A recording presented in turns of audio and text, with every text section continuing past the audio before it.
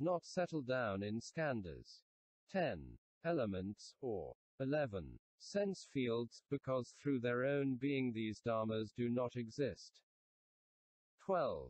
He does not settle down in that which belongs to the triple world, because the own being of that which belongs to the triple world does not exist. 13. He does not attempt to do something about that which belongs to the triple world, because such an entity cannot apprehend it. 14. He does not hang on to what belongs to the triple world, because everything in it is without own being. 15. He should not take refuge in Buddha. 16. Dharma, and 17. Sangha, because it is not from taking refuge in the view of Buddha, Dharma, and Sangha, that there is a vision of Buddha, Dharma, and Sangha. 18. He should not take refuge in the view of morality, because perfect purity of morality does not result from taking refuge in the view of morality. 19. There should be no contentions about emptiness, because all dharmas are empty through their own being, and not through emptiness. 20. No obstruction should be raised to emptiness, because all dharmas are empty, and emptiness cannot obstruct emptiness. E.B. 1. Emptiness should be fulfilled through the fulfillment of the emptiness of own marks. 2. The signless should be realized through non-attention to all signs. 3. The wishless is cognized when his thought is no longer firmly grounded in anything that belongs to the triple world. 4. The threefold perfect purity is the perfect purity of the 10 ways of wholesome action. 5. The fulfillment of pity and compassion for all beings is achieved by acquiring the great compassion.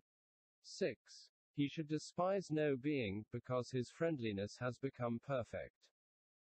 7. His vision of the sameness of all dharmas consists in that he adds nothing to all dharmas, and subtracts nothing from them.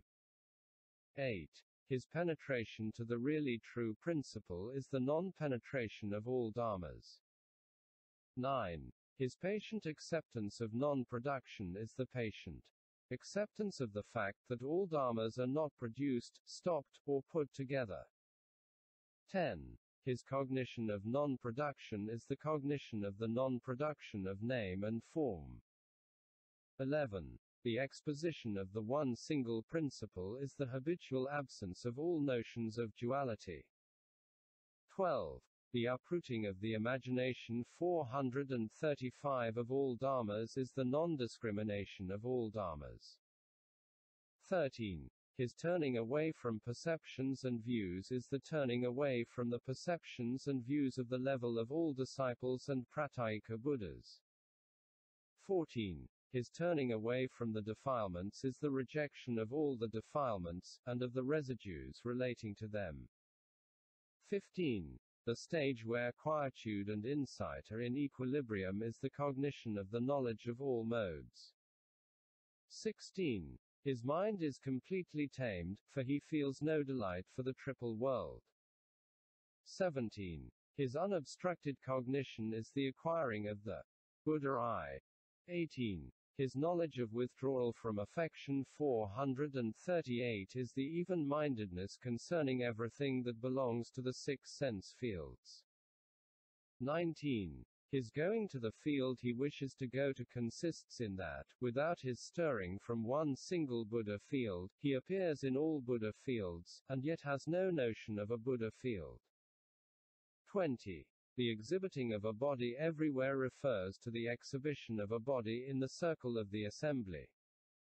E.A. 1. His entrance into the thoughts and conduct of all beings consists in that, with one single thought he cognizes the thoughts and conduct of all beings. 2. He plays with the superknowledges in the sense that, playing with them at will, he can pass from Buddha field to Buddha field for a vision of the Buddha, but he does not become one who has a notion of the Buddha. 3. The creation of Buddha fields in accordance with what he has seen 441 consists in that, After he has occupied in the great tricholiocosm the position of its ruler, or that of a universal monarch, he renounces all world systems and yet does not fancy himself for that. 4a. He honors the Buddhas, i.e., honors the Dharma in order to help all beings.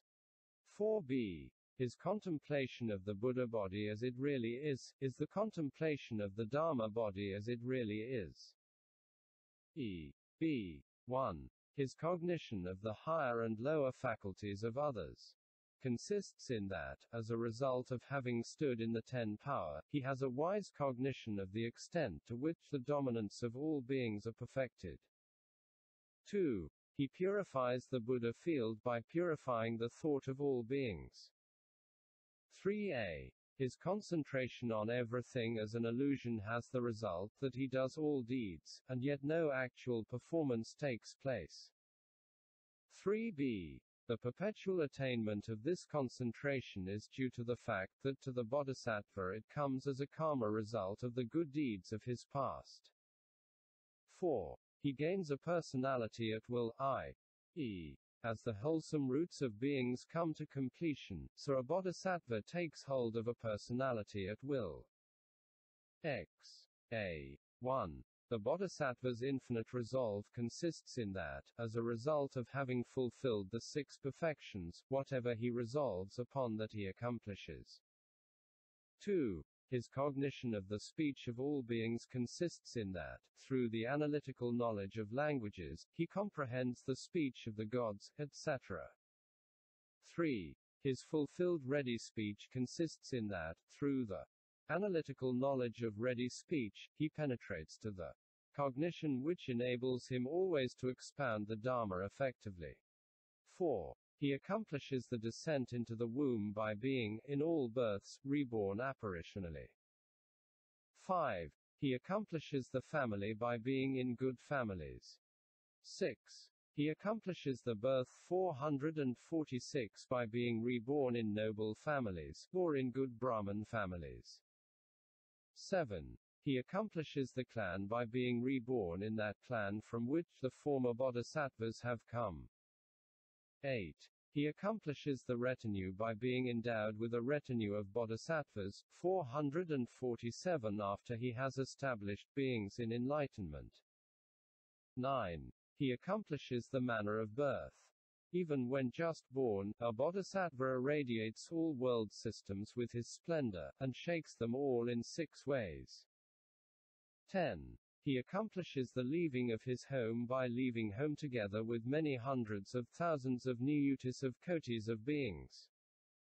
11. A bodhisattva's accomplishment of the miraculous harmony of the body tree consists in that the root of his body tree is made of gold, the trunk of Vaidya, the branches of all kinds of jewels, the leaves of all kinds of precious things, and the fine fragrance of that tree and its radiance irradiate infinite world systems. 12. A bodhisattva's accomplishment of the fulfillment of all virtuous qualities is the perfect purity of his Buddha field, through the maturity of the beings in it. X. How should a bodhisattva, a great being, who has stood on the 10th stage, be called a Tathagata? When in a bodhisattva the 10 perfections, etc. 2. The 18 special Buddha dharmas are fulfilled.